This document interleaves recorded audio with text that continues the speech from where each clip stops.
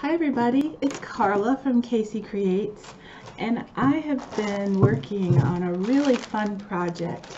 So thanks for joining me. If you're interested in seeing how I make these corn husk Christmas trees, I hope you'll stay with me.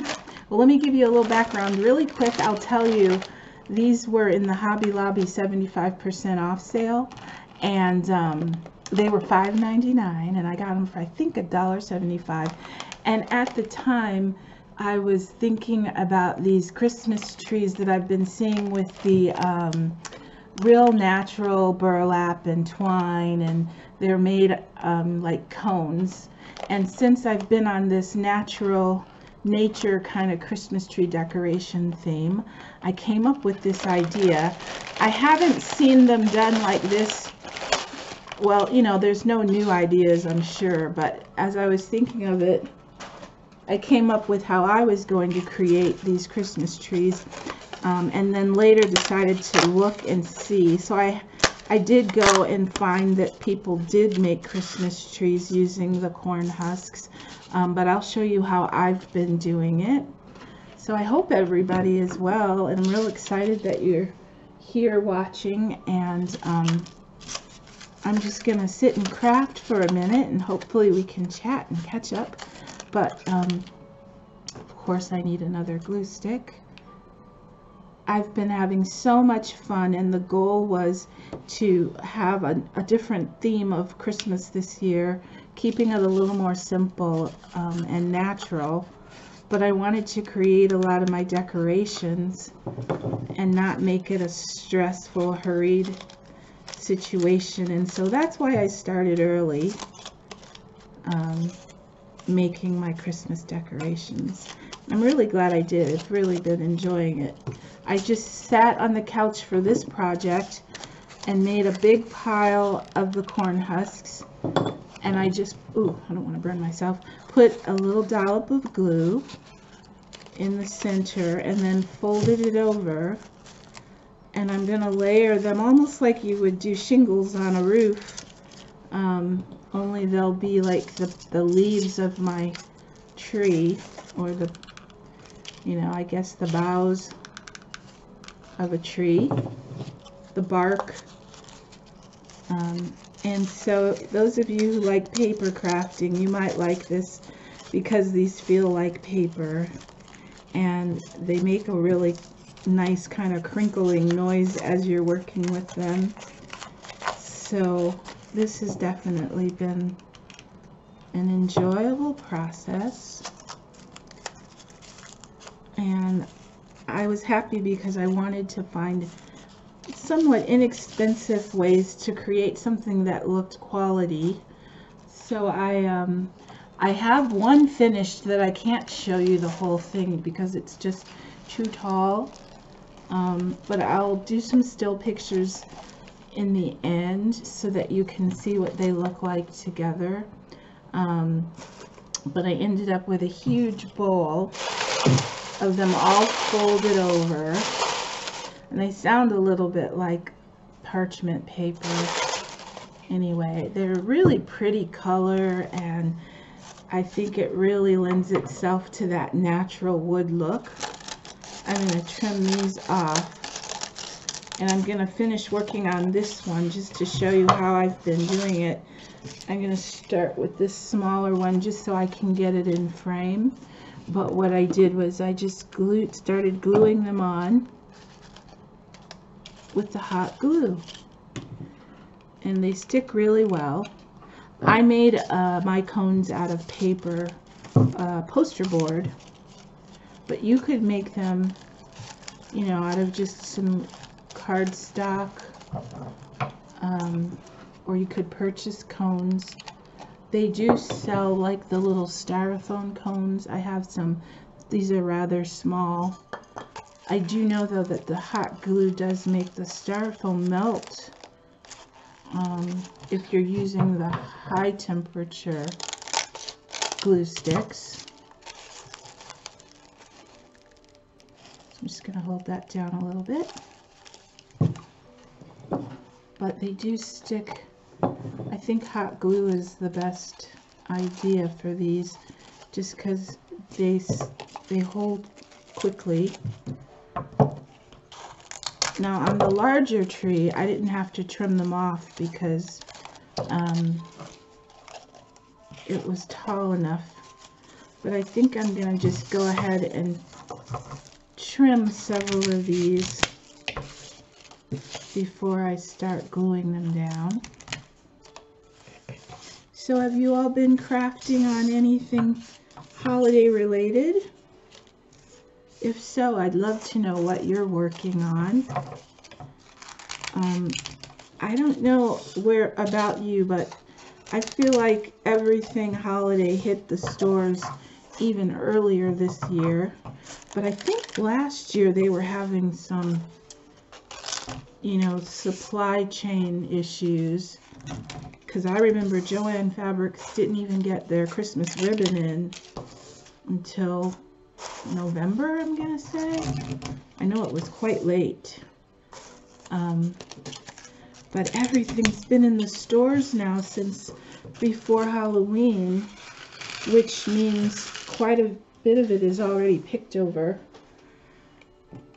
It makes me kind of sad for people who aren't able to get their supplies early. By the time they're able to go out and get them, there's not much to choose from.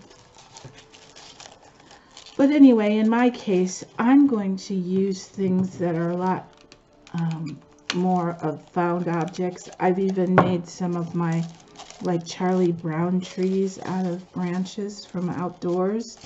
I've made some of my stars that are going to go on the tree from branches and twine, just because I want to keep my decorations rather understated. I did buy a container of new ornaments to mingle in, and I'm going to show you that process too, because it'll be a new process for me. It's going to be using what's called milk paint, and you mix it. It's a powder form, and apparently it's an ancient form of paint, and it actually has milk protein in it. I don't know if what I bought does, because I just got it on clearance, a little small bottle of it from Tuesday morning. But I saw somebody use it to kind of antique a textural Christmas ornament, and then I just happened to see some in the clearance section at Tuesday morning, and it's the perfect color, so I felt like it was meant to be. So I'm gonna try the process and see how I like it. But if you don't catch that video and are interested, just put milk paint in the search and it'll tell you about it. I haven't really read much more about it. That's all I know, is it's a very old kind of paint that they used to make and mix pigment with it. So can you see how I'm just kind of layering them like the shingles on a roof?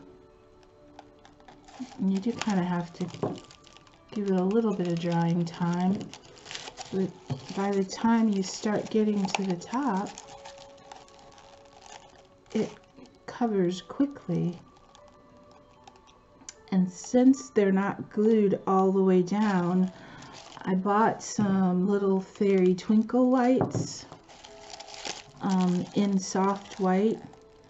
I'm going to try and put the lights tucked under the little tree bark or corn husk shingles and see if I can light them up. Because another thing that I learned when I've been looking up Nordic and Scandinavian type Christmas decorations is light is a very important part of their decorations.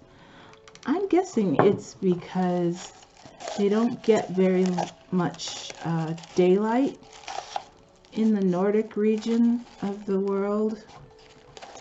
The days are a lot shorter, and so capturing the light and candles and things like that would probably be very important to them. I think it is difficult for people when the days are short and the sun doesn't shine very often. Some people get that, is it called seasonal affective disorder?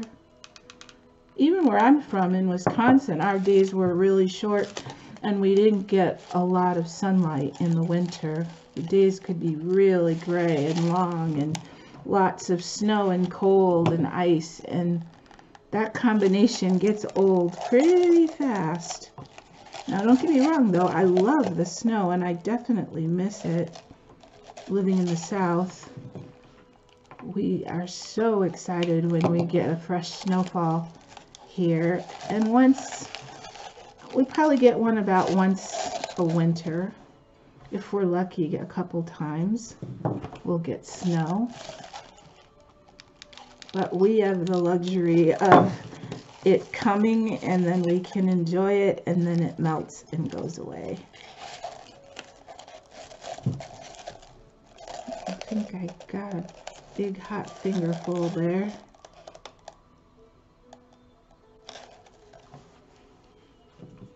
So we are enjoying a cloudy, rainy day today.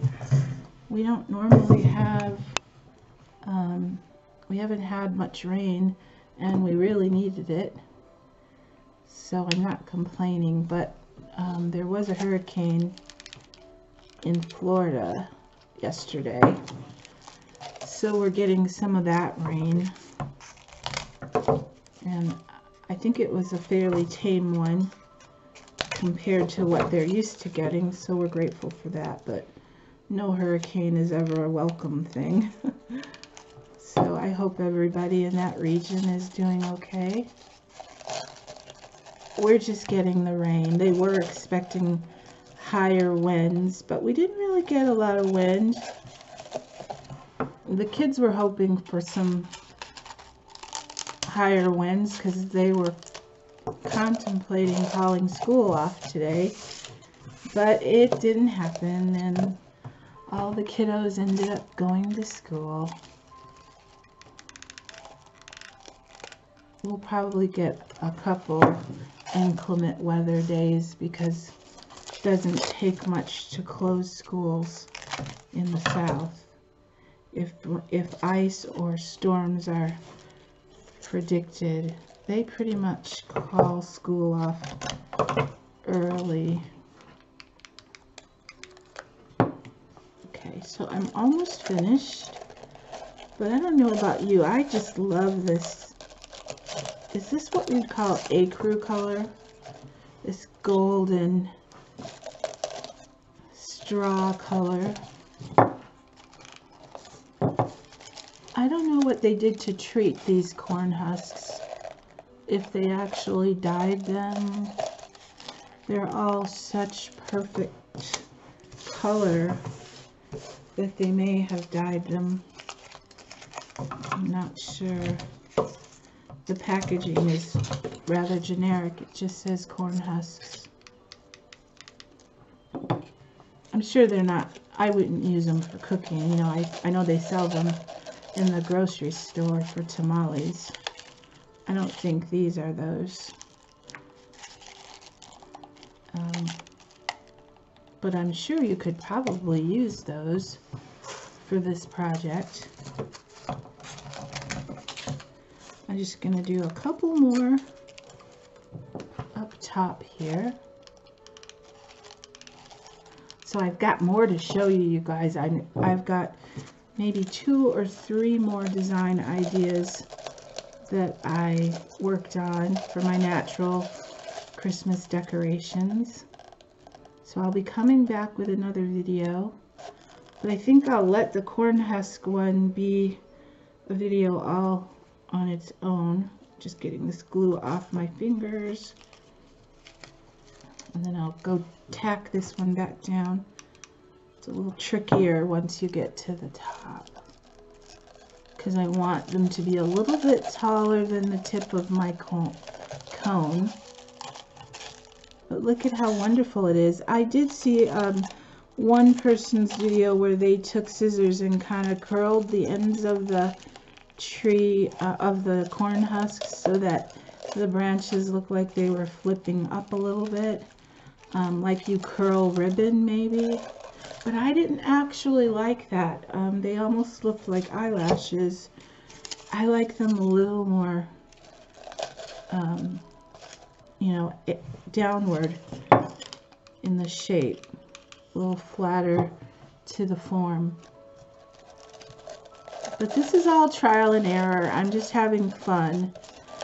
And because the tall one seemed to work out so well, I decided I wanted a set of 3. And I'm not looking at the camera at all, so I have no idea how this has been while I've been working on this. I hope I haven't been too in your face or moving too fast. I'm just going to give this a good squeeze. And then I'm thinking about, let me see if I brought them over here. I'm thinking about putting a wooden star on the top, but it would have to be wooden and neutral and natural. I wouldn't want anything sparkly. But what I'll do is I'll do a still picture of how I decided to finish them off.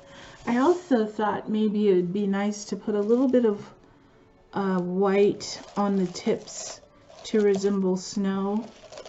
I'm going to just try it on a plain one. I have a brush here because I'm not sure I'll like it and I don't want to ruin the tree. But I do have, what's this one? This is vanilla. So let's try it on just a plain one. Oh, that might be kind of pretty because it's real subtle. Maybe I will. Let's do it. Let's try it. And if I don't like it, I can turn it to the other side. Oh, I like that. I think that definitely says winter. Yeah, maybe without this snow, it might look a little like a grass hut or something. I want it to translate into a winter tree. So sometimes it's fun to just go for it.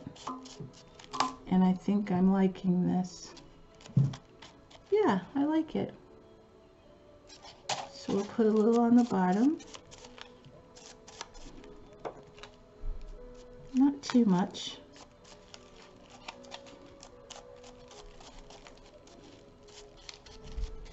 And keep it really understated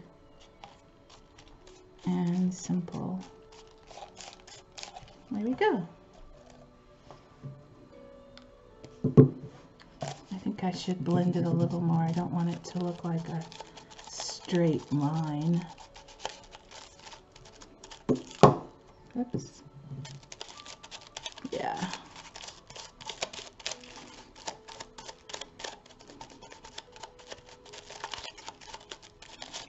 Well, I was concerned about the gesso on my hands, and now I've got acrylic paint, so that just means I'm having a lot of fun. Okay. A little water cup. All right, guys. I think that's all. So just stay tuned, and I'll throw in a couple pictures of what they look like. There's the tall one that won't get all the way in frame, and then I'm going to spend a few more minutes and cover this one, and I'll show you what I came up with. Thank you for watching with me, and I'll be back again soon. Bye! So here are my natural corn husk trees finished.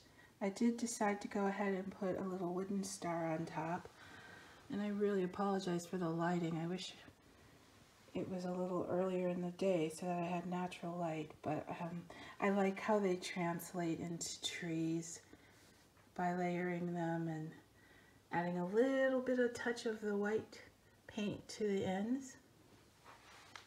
So just wanted to give you a glance, and then I will put them with little lights and show you everything all together once all the decorations are finished. Thanks for watching.